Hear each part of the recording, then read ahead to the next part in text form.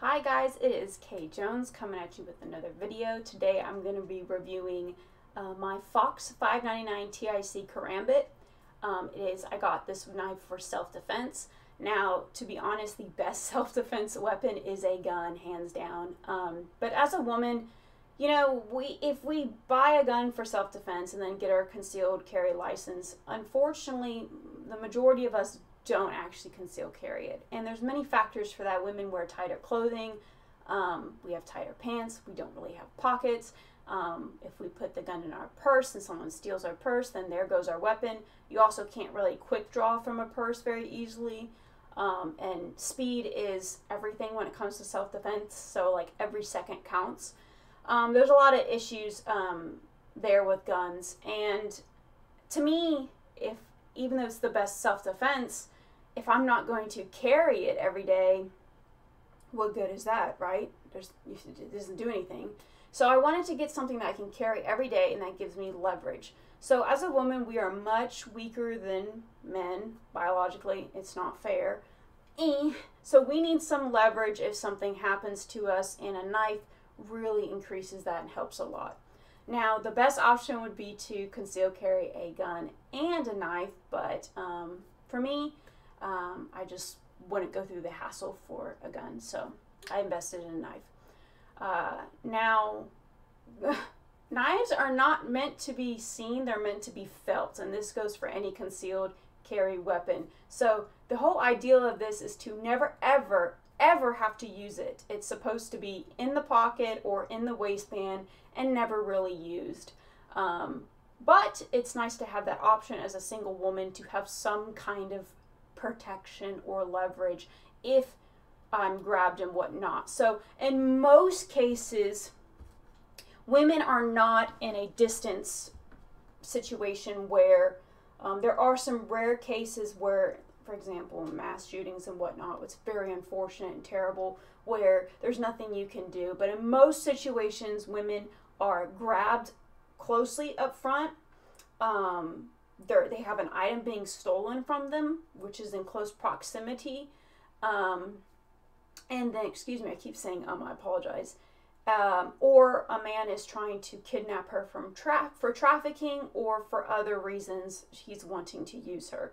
So a lot of those are close proximity situations where, in most cases, when a woman's dealing with a life or death situation, it's going to be in close proximity. If you're held at gunpoint, you really want to wait, do as you're told until the gun is no longer there, and then quick draw. That's the whole point, and get what you need to do done and run. Hit and run. That's what a woman wants to do, unless she has proper training, which I don't have any martial arts training and whatnot. So let's get into it. So the primary purpose of this review is because I did not see any Fox 599 TIC Karambit reviews on YouTube. I'm sure many men watching this video who are looking into getting the Fox 599 TIC are not going to take what I say very much because I'm a woman, but this weapon was recommended to me, or this knife I should say, was recommended to me, and then I did lots of research, and I'm hoping that the information that I do provide helps y'all out. So let's get into it. So here is the knife. It's 7 inches in total. I have the TIC, which the difference between the TIC and the Fox 599 G10 is the titanium handle, and also has carbon fiber for the handle, which makes it a bit lighter than the G10, which I believe is a type of kind of plastic, I believe. Don't quote me on that though. So the G10 is the cheaper version, and they both will get the job done the same. So the Fox 599 TIC though is about 0.68 ounces lighter. Is that a significant amount? Probably not, especially for a man. For me, carrying something every day, I want it as light as possible. There are some differences. So the steel on this is L-Max, and the steel on the 599 G10 is the N690 Co. So This is considered more of a premium steel. I put that in air quotes because people's preference in steel is different. You know, maybe it doesn't sharpen as well, but it's resistant to corrosion. Or maybe it's not resistant to corrosion, but it's this particular steel is very unlikely to break or have any kind of chipping. So steel, I love anything that is craft related. I really do. When it comes to anything like jewelry or knives, even guns, I just love the aspect of craft. I love people making something, a product that can be used or appreciated for its beauty. And I just love also the intricacies of steel and metal crafting and metal work. I just got a thing for it, guys. So I found that process and doing that research very interesting. So yeah, it is Elmex. And I think the titanium and carbon fiber aspect is really cool, though I don't think it's necessary. One of the big differences, in my opinion, that was kind of a big deal for me is the locking mechanism. So if you would excuse me, I want to double check and make sure that I say the locking mechanism correctly. The G10 has a linear lock, and this one in particular has a frame lock. So it depends. Linear locks can hold up great. It depends on the metal that is in between the blade keeping it open and the strength of it. But in general, like on a general aspect, a frame lock usually is a little bit stronger, especially one that is carbon fiber or titanium. So what I mean by frame lock is when you open it, the frame comes in and locks it. Now you don't need to worry about that being an issue when you hold it like this. I thought, am I going to squeeze it and the frame unlocks? That's not possible. So even if you squeeze, you're squeezing the frame. First of all, you won't feel any kind of squeeze or pressure. The frame is going into the blade, which keeps the blade steady. So when you're squeezing it, you're just keeping it more locked into place, although that's not an issue at all. You have to pull out the opposite direction for the blade to come back in. So that's not an issue at all. That was a concern for me, but you know, that's not, it's perfect. The frame lock I really like, and I just wanted to kind of review that because that was a concern when doing my research. Another thing I really liked about this is it does kind of have more of an option to flick the blade open. So on the G10, so it would only usually come out like halfway like this, where on this one with the 599 tick, you can, if you put enough pressure, it opens up automatically, which is really cool. Now, the main reason why the 599 Fox in general was really appeasing to me is the Emerson Wave flip feature. That patent has actually been removed. So on the older Fox 599s, you will see the Emerson Wave patent. That is not on the new ones because that 7 or 10, I believe it's a 10-year patent has ended. So now it's no longer called Emerson Wave. It's a different feature for Fox. So patents can only be put into place for so many years, and so Emerson no longer has that right. It has expired. But the Emerson Wave feature is a really big deal because speed is everything when it comes to self-defense, and how fast you can draw and whatnot. So the way this goes is that when you have this in your pocket, excuse me, it will pick up on your pants lining and open up. Let me show you what I mean by that. So hopefully everyone can see. So if you have the blade in your pocket and whatnot, and let's say you want to bring out the blade, you can do so just like that. Very easy, very quick, great. And it's not automatic. It's perfectly legal and whatnot. And I feel like that protection is excellent. And also, Karambits in general, which is the type of blade that this is, they are not legal in the United States if they are sharp on both sides. Unfortunately, you can only have a one-sided Karambit. This blade would be so much more deadly if it was double-sided like you have in Malaysia and whatnot. But, and that's not legal here. So, anyway, let's get into it. I will kind of talk about how I've been using this for a month and what I really like about this blade. Now, I don't really bring it out unless I'm in my apartment and like messing with it because it's so pretty. When I'm out, it never comes out. It shouldn't.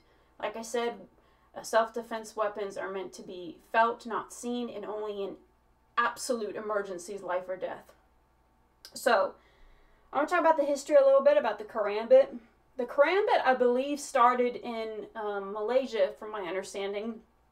It was used, this type of knife, because for jungle brush and for farming, really. In, you know, the forest of Malaysia, there's these really thick vines and just flora. And oftentimes the Karambit, both sides, would be used to clean that up and whatnot. Now, there was an uprising in Malaysia where farmers really ended up fighting against, I believe, the government, from my understanding. Don't quote me that. Y'all can do your research yourself. Or an uprising. I'm not sure if it was a civil war or something against the government. And then they started using their Karambits for self-defense or for fighting in war, basically. And the weapon was so effective against fighting people that it just became well known and a well-respected weapon. There are some pros and cons of the Karambit. It doesn't have a lot of reach. If you hold it this way, which is not recommended, most Karambits are held in this direction, like that. But it doesn't have a lot of reach. If you hold it in this way, you'll get more reach and poking and whatnot. But that's not really how it's used. Some people do prefer holding it that way. I don't in particular, but you don't have that reach like you do with another blade. Another thing is because of the shape of the Karambit, although it is brutal, it will slash a person up, and it's like a claw, like a falcon's claw or a tiger's claw. It's very brutal at slashing, but when it comes to the curve that it is, it can get stuck in bone. And if you get stuck, you're not going anywhere. And that curved shape, rather than stabbing, you can get stuck on something. So there are some faults to the Karambit and there are some great pros. But that goes with all knife shapes and such. And I really love that craft about different knives and how they're used for utility or self-defense. The Karambit is 100% used for self-defense. However, it's not really a utility knife at all. But I have used it to open boxes and whatnot. So there's that, but no, it's not a tool knife. It's not a tool pocket knife for sure. That's not what its purpose was. So this is the upgraded version for sure of the 599 G10. I like it. I thought if I'm going to spend the money, get it on what I want. I thought it looked prettier. It's lighter, which I really appreciate, and I thought the upgrade for the LMAX steel was really cool because I really appreciate metalwork and there's really no point to get the upgrade, honestly. I'm just one of those people who paid the money. I don't spend my money often, but when I do, I get what I want. And so obviously I've never had to use this knife. I've only been using it for a month for self-defense, and I never ever plan to. And I just want to reiterate that. The clip is reversible, so if you are left-handed, you can reverse it on the other side very easily. You just screw it into the other side. I haven't had any issues with the frame lock, but I'm also not banging this knife everywhere and like really pushing the frame lock to the test. I'm just not doing that. But I haven't had any issues with just general flipping and whatnot and messing with it. Another thing, this is comfortable in my pocket. I go to the gym with this on.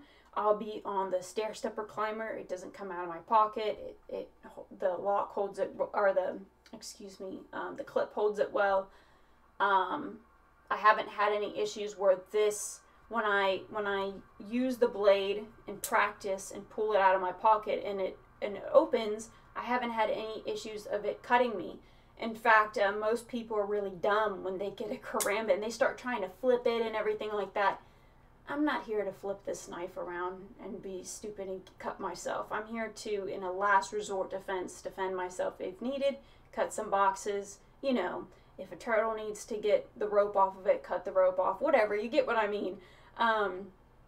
So when I have drawn the knife, I have not cut myself because of this side of the blade. If you put it in correctly, you're pretty safe. And then what else? I haven't had it jab into my stomach or be uncomfortable when I'm sitting. It's because this particular one, the TIC, is so thin. It's so thin. It's awesome. And it just doesn't get in the way. And for a female saying that, if you're a male, you definitely won't have that issue.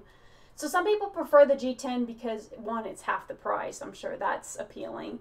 But two, it's a little heavier. So people argue, I like lighter, quick, get the job done, lighter for everyday use. But they're thinking in a self-defense situation, they want a heavier weapon so it slashes more. I don't think that's the case. You're talking 0.68 ounces. That's nothing. The difference between the TIC and the G10. Fox 479 is for bigger hands with gloves. I'm noticing most men get the 599 anyway. What else is there to say about this before I close this video? I really love this aspect because the problem is with a lot of women, if you have a self-defense knife, people can just grab the knife out of your hand. This ring really helps for that. So no one's grabbing this out of my hand because it's like gripped in there hard. Another thing is about this weapon that I really love, which I don't think I will ever use, because if it's life or death, I'm getting out the blade. But you can use this in a punching scenario. This is extremely hard, and if you whack someone's jaw, you're breaking their jaw with this bar right here, or excuse me, ring. So that's excellent. Another thing is if you do prefer holding the Karambit this way, you still have that security around your pinky finger. It's not as secure, but it gives you more reach, and it still is great. So overall, I'm sure there's a lot of things that I'm missing here. If you have any questions and you are wanting to get the Fox 599 and you're like, hey, should I spend the extra money because I'm a savage and I want to, like you did, Kelsey, is it worth it? I don't know. It's up to you. Like I said, the steel upgrade, if you're a metal junkie like me who loves gold, silver, steel, and all that, maybe it's because you're weird and into that, sure. And if you like it a little bit lighter, also the frame lock versus the linear lock, I don't know. This is the only pocket knife I own. I used to have a buck. I went to the airport with it and they confiscated it. It was only like 40 bucks, so I let it go through. And that wasn't for self-defense. That was just for general tools and whatnot. So this is the only knife I have for self-defense, for tool, anything. And I've loved it for a month. I really like it. And, you know, I'm really glad I got it. No buyer's remorse, no buyer's regrets. I thought about it really hard. I slept on it for probably 2 weeks, maybe a week, probably 2 weeks before I went for it. And I'm really glad I did. And I hope this review helped. If you have any questions, you can go ahead and ask. I'm not a knife expert. This is what I carry every day. And thanks so much for watching, guys. It's been awesome. Hope you like it, and sub if you want to see some more of my fun reviews on jewelry, games, or just general life talk. Thanks so much, guys. Cheers.